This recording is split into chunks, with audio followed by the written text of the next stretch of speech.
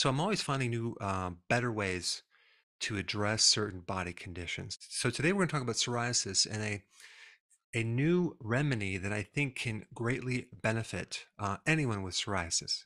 Now, of course, check with your doctor before implementing this. I'm not telling you it's going to cure your psoriasis, but I'm just going to give you the information and you can try it out for yourself to see if it can work. So with psoriasis, there's some interesting things going on. You have an accelerated growth rate of certain skin cells by a factor of 10 times faster than your normal cells. And then it turns into like this dry, plaquing, flaky red thing that then eventually falls off, and then it keeps happening over and over again. There's also a high association with gut problems like irritable bowel syndrome or inflammatory bowel disease and psoriasis. And psoriasis is an autoimmune disease, and since most autoimmune disease originates in the gut, this makes a lot of sense. There is also a high association with people having joint problems and psoriasis as well. So let me just kind of introduce you to this one little piece of the puzzle that has been missing in some of the other videos. Well, there's this thing in your skin cells that is a combination between an amino acid and a sugar. So certain parts of your body are made from proteins, other parts are made from fats, and yet other parts are made from a combination of protein and sugars. Okay.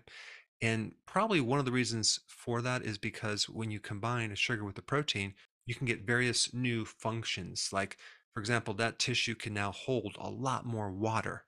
And so it can act to help lubricate things. And this is why, like the layer of your colon, the mucosal layer, is that tissue combining a protein with a sugar.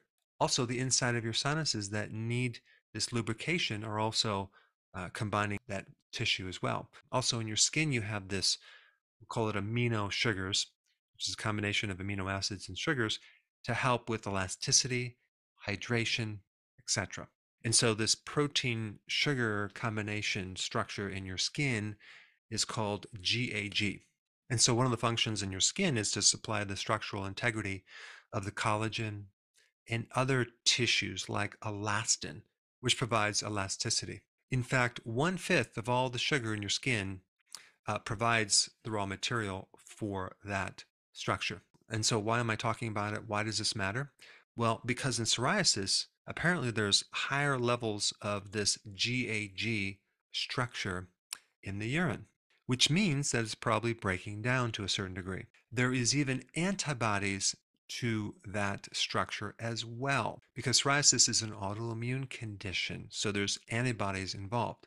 So certain information that I'm going to list down below indicate that when you have psoriasis, you have an abnormal problem with this type of structure, which is interesting because you also see the same problem occurring with people that have inflammatory bowel disease. So, in other words, people that have inflammation in the gut or they have this IBD, they usually have a destruction of this mucus layer. So, it's not there to protect you. It's one of the primary barriers for your immune system. And so, if it's not there, you're wide open to developing all sorts of immune problems, not just food allergies, but even autoimmune.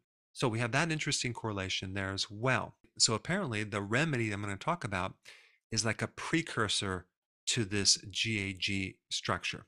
And this precursor is called NAG, which stands for N-acetylglucosamine. And this NAG is a precursor, it's a building block for this GAG.